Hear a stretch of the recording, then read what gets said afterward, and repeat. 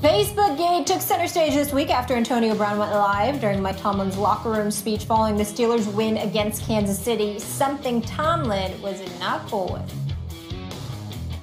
It was foolish of him to do that.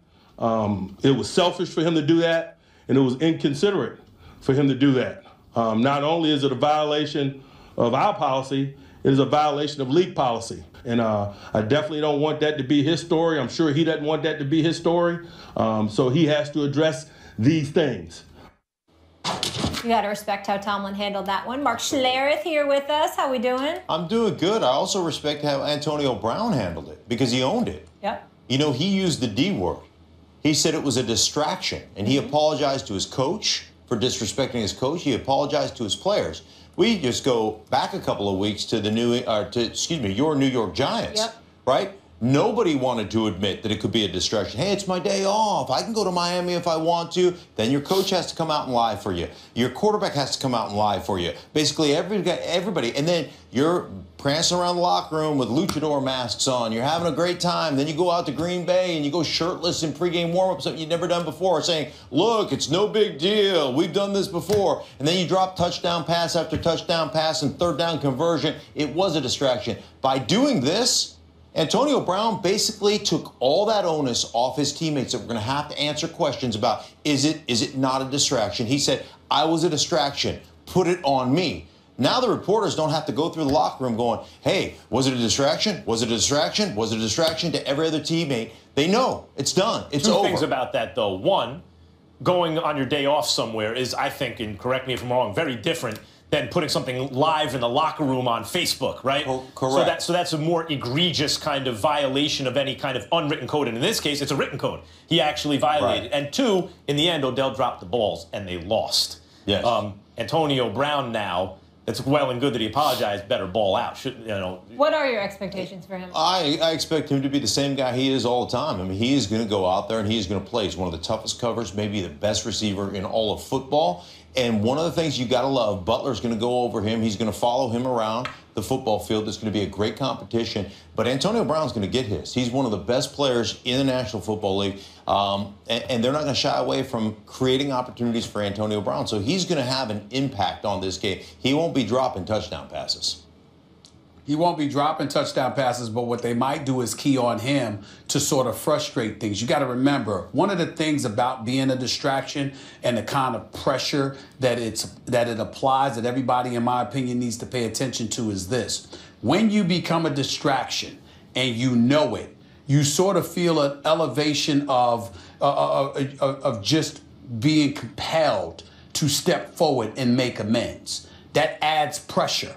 And then suddenly, if they double team you, if they do the kind of things to you that forces Big Ben Roethlisberger to go in a different direction and target different individuals, whether it be the Eli Rogers, the Jesse James, or others that may be very good but can't do what you do, then ultimately that can serve as an impediment to your success as well, because you find ways to try and overcompensate because you're anxious to try and make amends for what may or may not have transpired. I think those are the kind of things that you have to watch out for, because Bill Belichick is the master, and he may very well play mind games, and he may force anybody other than Antonio Brown to beat you. Isn't that the Belichick way? That would have been okay under normal circumstances, but not in the game when you were a distraction. Make Manningham beat us. Don't let the other guys. Eli found Manningham, so they beat him, but he made them go to their third option. He's going to take away your best guy. Yeah, he always says, and they have a philosophy, we're going to make you play left-handed.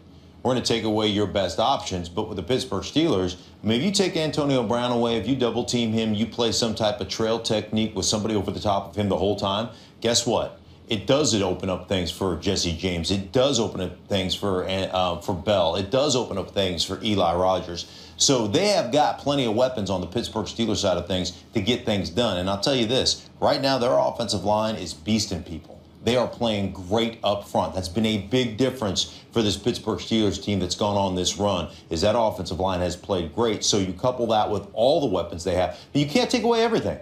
You're going to double team Antonio Brown. You know what? You're going to have one less guy that you can bring down in the box to defend the run. That's never. Are you a sure good thing. Butler is on him the whole time? Like, couldn't they double team Antonio Brown, put Butler on the second option, and they've done that plenty. The first matchup they had Butler on him, not exclusively, but a lot. We'll see if he travels. We'll see if that competition is the way they go here. But you're right. They could go with their second corner over there. You know, they can go Butler with on the Ryan, slot. put Butler somewhere else. Yeah, they have a million different options the way they do things. But they always have that philosophy of making you play left-handed, taking away what we think is your number one threat, which I would happen to think is Bell. Right. Is the way they're going to go on that. That's the way I would look at them right now. But this is a great matchup. There is no question that this is a great matchup. I want to key in, I know you mentioned Bell, on some of the other important players this weekend. NFL.com ranked the most important people in championship weekend, and the top 5 are Aaron Rodgers, Bill Belichick, Matt Ryan, Le'Veon Bell, and Tom Brady. For the purposes of this debate, let's eliminate coaches. Who's the most important player to you of both games? For me, it's Aaron Rodgers. I mean, as an offensive player, you go into a game plan and you know, hey, man, we're going to be on schedule about 70% of the time. Meaning it's going to be 2nd down and 6, and we've got a play for that and a design for that. And we've got a philosophy of what we're going to do. 1st down and 10, we're going to do that. And then 3rd down and 2, we're going to convert by doing this. So 70% of the time you're on schedule. 30% of the time things break down. You've got to have a quarterback that can make a play. The Green Bay Packers go into the huddle and they say, broken play on 2. Broken play on 2, let's go. And they just go out there and play street ball. And Aaron Rodgers is the guy that plays street ball with him. The last play of the game against Dallas to set up the game-winning field goal, hey, just go get open. I'm going to roll out to my left. Guys, we're going to send one guy down the sideline, clear out, and then the rest of you guys just find a hole somewhere. I mean, it's ridiculous, right? That's Aaron Rodgers. He's the most important guy on the field. And I agree with that. But following him, even if you take coaches away, they had Matt Ryan and not Le'Veon Bell, who seems to me to be the next most important guy in any of these games. Yeah, there's no question what he's doing. What was it, 158 yards in the first playoff game, 170 rushing in the second playoff game. The patience he's got to be so frustrating because as a defensive player, you're gap control, I've got it. Here I go, bam. And he goes, no, I'm going this way. And you're like, you got to be kidding me. Stephen A., the guy's a freak show. Yes, he is. Yes, he is. But I will tell you this. In terms of the most important player this weekend for me, it's Matt Ryan. This is a guy that is a top 2 MVP candidate as far as I'm concerned. He's had a sensational year, but he has come up small in postseason competition. He's got a 1-4 record in playoff competition.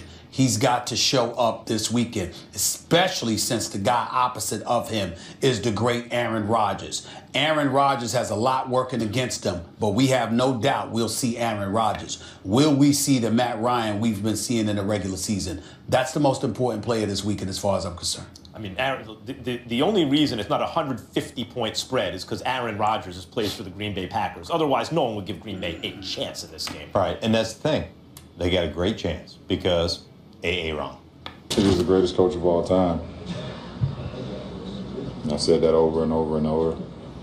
I got to be able to do what he's done in an era of basketball where it's changed so much and he's been able to have a growth mindset and be able to change with the game. You know, I went from a league where it was like inside, outside. Like every time you bring the ball down, throw it to the big. You know, and then it goes to like every time down, pick and roll.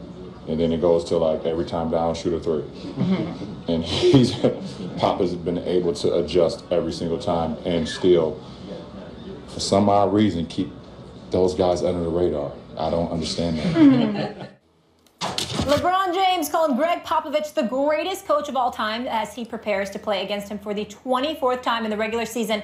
That would be on Saturday night, including the playoffs. King James is 18-21 against Pop, with 11 of those losses coming in the postseason. Stephen A., what's he trying to say here, LeBron? Well, first of all, what he did say was absolutely correct in my estimation. I think Greg Popovich is the greatest that I've ever seen because of the 3 categories that LeBron highlighted in terms of how the game has changed and evolved, and yet he's still been able to get it done while flying under the radar, while having some players elevate their level of play. And the way they stand by him and support him and swear by him is something that rare coaches have. I think, but ultimately what LeBron James wanted to say is that all of this talk about Phil Jackson being the greatest because of his 11 rings, folks don't know what the hell they're talking about. Because when does Phil Jackson had to make that adjustment? You got Phil with Jordan and Pippen. You got Phil with Shaq and Kobe. Then you got Phil with Kobe, with Gasol and Bynum and the crew. And each time the triangle was about the focus. And so now he goes from being a coach to an executive. And Phil insists on incorporating the triangle, all right? Coaching from the stands, per se. Trying to implement and employ a system he wholeheartedly believes in without willing to adjust to the degree that a Greg Popovich and others have proven they're willing to adjust to. And when you combine that with the fact that one of LeBron's best friends is Carmelo, who's suffering under that stewardship of Phil Jackson, combined with the fact that Phil Jackson just annoyed LeBron a few months ago, with the posse comment and all of this other stuff, it is LeBron James' slick and subtle and very skillful way of highlighting who truly, truly deserves to be revered as the greatest this game has known, and his name ain't Phil Jackson. That's what LeBron was saying, in my humble opinion. Look, it's Tim Duncan. LeBron James said exactly what he wanted to say, and it was exactly on the money about Greg Popovich, whether or not you believe he's the greatest of all time. Let's take the post-Red Auerbach era, right? Like, let's take the modern NBA. Whether you take the modern NBA to mean the absorption of the ABA teams, late 70s, or the adoption of the three-point shot, the 80s, the modern NBA, we all know what we're talking about, which has also changed over time. You can see it as the Bird Magic era ushering that in. That's fine. And Michael Jordan is the height of that. And this new era as a renaissance or a new height in terms of the level of talent we're seeing. Over the last 20 years, almost, 18 years, I guess, nearly 2 decades, the Spurs are over 500 on the road. On the road. Think about that for a second. Almost 2 decades like that. And LeBron hit it on the head. Inside out. Whatever. Popovich talked about the fact that he doesn't like the three-point shot, but he saw what D'Antoni was doing, which if the league adjusts and you don't adjust that, just is kind of a parlor trick. And Popovich incorporated those ideas and uses them better than anybody else. Whether it's inside out, whether it's you got 4 out, however you want to play, spread it out.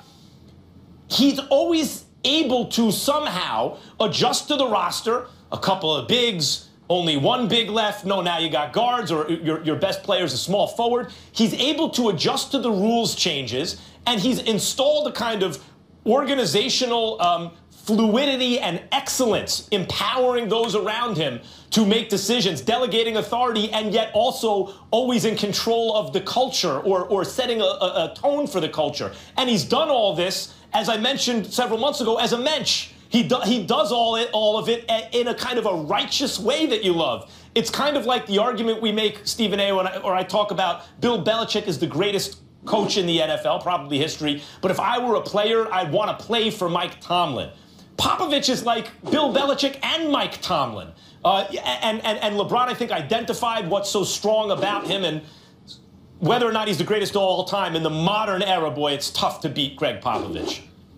Well, it's tough to beat him, and LeBron would know that better than anybody. He's faced him in the finals 3 times. He's lost to him twice. He beat him once, and Ray Allen came and saved the day in that Game 6 with that three-pointer that ultimately saved the day, pushed it in overtime, and they ultimately were able to survive and ultimately win Game 7. But, it's just everything. I mean, working with him in 2004 when they won bronze and Larry Brown was the head coach and Greg Popovich was an assistant coach for Team USA, despite his acerbic tendencies towards the media because of having to do the interviews that he has to do, that he hates to do and whatever, Greg Popovich is a very, very good man. And anybody that's around him, that's been around him, knows that. I know that I know it because I've had the pleasure of talking with him on several occasions in the past because of the relationship that he's had with Larry Brown and the affection that we both have for the great Larry Brown. But Greg Popovich just has this thing about him, man, where in today's day and age, Max, with the advent of social media, how invasive, the world is. Greg Popovich is like a force field, a shield for players and those around him, because he lets you get in, but only so much. He's unapologetic about it. He's dogged in his protection of his own privacy and that of the players and the organization that he represents and everybody in between. And players have no choice but to respect that. And they revere this man as well they should, because he's not doing it just because it's his job. He's doing it because he knows it's the right thing to do, and that's what they respect about him. We also all know, I hope, how great Tim Duncan is. But even as Tim Duncan aged and they no longer really had a top 10 player, you know, he's never had a guy like LeBron James. And I know there's a debate now who's better, Duncan or Kobe.